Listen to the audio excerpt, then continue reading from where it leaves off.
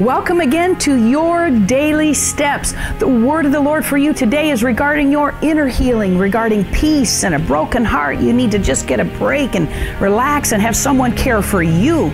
Well, guess what?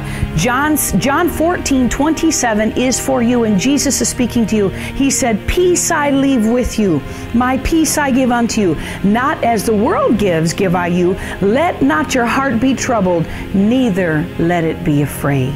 Isn't that precious? Speak it until you get it. Leave me a message on social media and tell me your testimony. Call me. I want to hear how this is working for you. You speak it until you see it, and watch. God is a man of his word. It will work. I'll see you again tomorrow. God bless you. Bye-bye.